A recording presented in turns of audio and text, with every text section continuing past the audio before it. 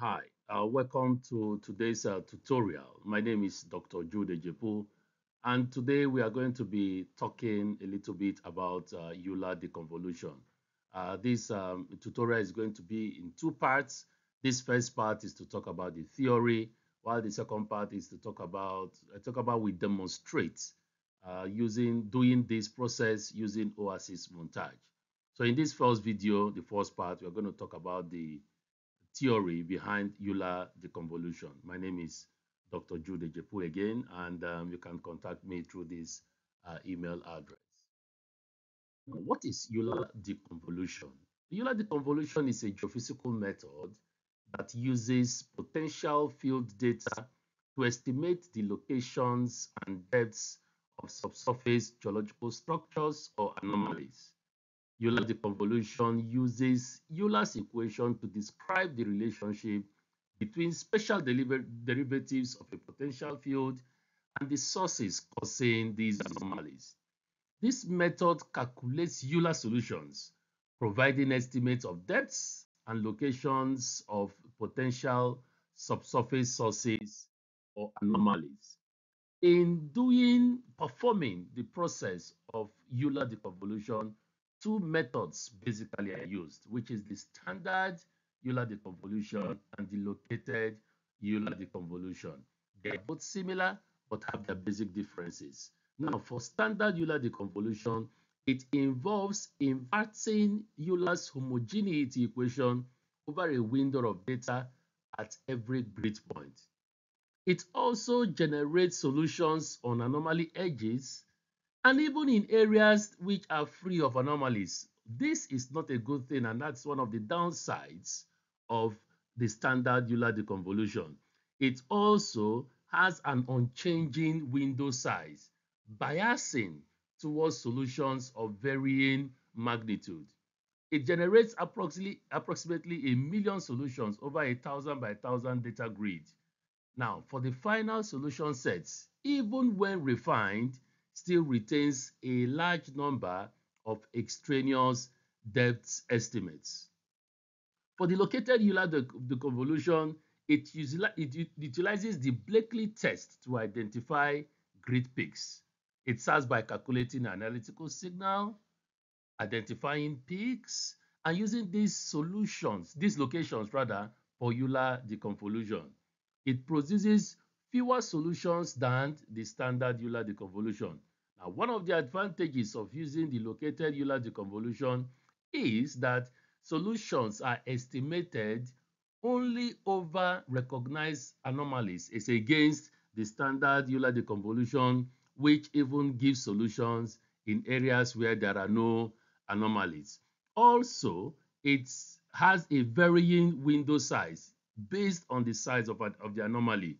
That is unlike the standard Euler deconvolution, which has its window size unchanged throughout the process. And also, the final solution requires few depth estimates as against that of standard Euler deconvolution, which produces very large number of depth estimates. Now, how do we understanding the processing sequence of the Euler deconvolution process?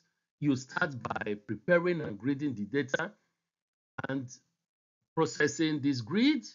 You filter and extract gradient grids, that is the DZ, the derivative along the horizontal, on the x-axis, on the y-axis, and then the derivative on the vertical axis, that is the DZ. Now, after this has been done, the grid is analyzed, and we run the standard Euler deconvolution for each structural index. Now, we have various structural indices, which I'm going to explain soon. And that is for the standard Euler deconvolution. You can do this for the located Euler deconvolution by analyzing the grids and running the Euler deconvolution for each of the structural indices that you have chosen. Thereafter, the plots could be visualized. You plot the results and visualize them on screen. And now, just after this, you window the results based on your certainties and the window sources, which will be described in the next slides, and then the final map is plotted. Now, if you do not get the desirable results from this, the windows, the results that you have windowed, you continue to repeat all this process until you find something that is acceptable to you. But you have to note that in situations where structures of low structural index are sought, especially those ones that are less than 1, it may just be better for you to start with the first vertical derivative, that is the z of the potential field data, rather than the total field. For example, if you are using the magnetic or the gravity field data that you have obtained. Now, for running this process using Oasis montage, Euler 3D operates only on gridded data and through the usage of the .grd files, that is the grid files of the Oasis montage. So your data should be gridded and to produce these GRD files. Now remember that the quality of the results that you are going to get are completely dependent on how this data is gridded. But then we have some methods for you, or some acceptable rules to grid your data. Because if this data is not gridded well enough, potential problems that may arise include like things like not knowing or not imputing a very good survey height above the sources, even when leveling your data after it has been acquired, choosing a grid interval in relation to the line or sample interval from which your data has been acquired, and of course the line spacing or the interval through which you have acquired this data. So the general rule of the thumb is that for line-based data, if you have your line-based data, the grid interval that you're going to choose should be 1/8 to 1/4 of the line spacing that you have chosen. For example, if your line spacing is 500 meters, the rule of the thumb is you should choose something like 125 or 100 meters grid spacing. Now, if your data was randomly collected and your points were randomly located, an interval of 1/4 to half of the nominal sample interval is commonly used. Remember, these are not set in stone, but these are appropriate guide from experience. This actually works best for many use cases. So although careful low-pass filtering can improve data quality, one must be careful in doing this because this may also impact on how shallower sources are represented and their resolution, and depend on the target or depend on your project. These shallower sources may just be what is needed. So once you are doing this low pass filtering, you should be careful because low pass filtering actually impacts on shallower sources because it enhances those deeper sources as against the shallower sources. So when calculating this gradient, it's beneficial to add a small amount of upward continuation to the grid. Of course, this will be demonstrated when we go to the practical session using Oasis montage. And this distance should just be about 1 grid cell size. That should be sufficient enough for us to take care of those challenges that may arise from doing this upward continuation. However, such of this filtering should be applied only if necessary. And the upward continuation distance should be minimized to remove just the noise without causing much problem to our data sets. Now, to perform Euler deconvolution, there are certain processing parameters that we must impute in order for us to get some very reliable and acceptable results. And these include, amongst other things, the structural index, the maximum percentage of depth tolerance, the window size, maximum distance to accept, and the flight height of the survey elevation. So I'm going to describe each of these one after the other so that we will gain more context about them. So for the structural index, it's usually abbreviated as the SI. It's an exponential factor corresponding to the rates at which the field falls off with distance for a source of a given geometry. Now, the value of the SI parameter depends on the type of source body that you are looking for and the type of potential field data that you are using. For example, if you are using the magnetic data, typically you will have the SI of 0, which will represent contacts, 0.5 for thick step, 1.0 for seal and dike, 2 for pipe, 3 for sphere. And as you can see from this table, for gravity data, once we impute the SI as 2, it gives us sphere. And for the seal and dike, so the important thing is just take note of all these so that when you are using any of these fields, you know the right SI to apply. But still suffice it to say that you can still apply some of these SI in between these numbers. For example, you can still use an SI of 0.1 or 0.2 depending on your use case and depending on what you want to achieve at the end of the day. Now, the next one is the maximum percentage depth tolerance. This establishes the acceptable solutions, that is, solutions where the tolerance is less than the error estimate. By default, in analysis montage, 15% is used, which is usually a decent place to start when first evaluating the data.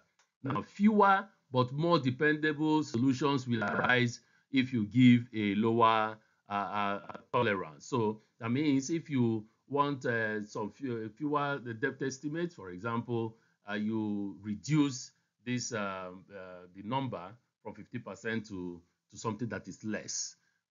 Also, the next one is the window size. The window size determines the area in grid cell sizes used to calculate the Euler solutions. All points in the windows are used to solve the Euler equation from a source position.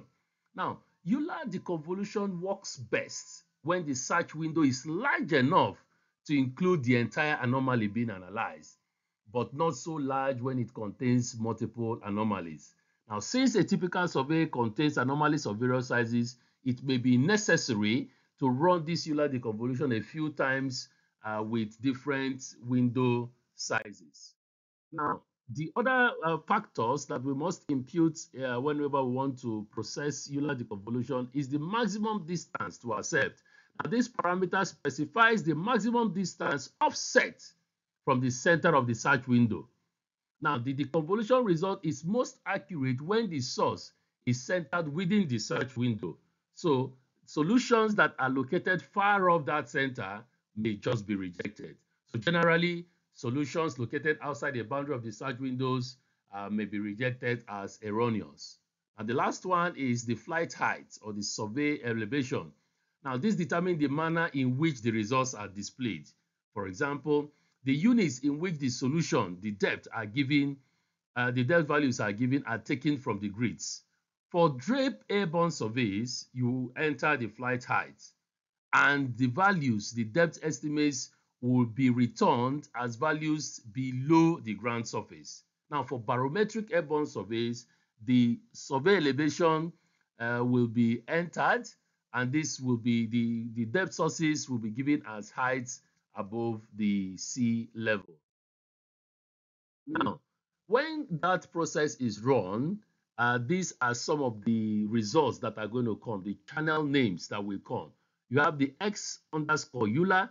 This gives you the solution for the x coordinates, the y underscore Euler, the solution for the y coordinates, and everything. When we go further, we will see how to use some of these things to actually window our data, especially the DZ and all that. So all these ones will be very well explained when we come to the practical session. But this just gives you an idea of the results that you're going to get. For example, this x offset, it's the value that given the difference between where the solution is located and the window that was selected during the process. So, and lastly, the mask, the flags where the solutions can be plotted or where they cannot be plotted. So at the end of the day, it's also important for us to window our results because sometimes some of the solutions that are given may not be acceptable. So after obtaining a solution database, just like the one we showed in the previous slide, we must then extract the solutions that you consider appropriate. Now you can use 5 main values for windowing, and that is the solution depth, the depth uncertainty, that is the DZ column, and the horizontal uncertainty in percentage, that is the DXY. And of course, one can use the X offset and the Y offset, although these ones most times from experience are not very well used. But this depth uncertainty are actually the ones that are most used. And if you have an idea of of the depths of these anomalies that you're expecting, this solution depth can still be useful when you are windowing your results. So I hope you find this useful. And in the next video, what we're going to do is to demonstrate how to perform this Euler deconvolution, knowing fully well that you have understood the little theory and the background behind the Euler deconvolution. Thank you very much.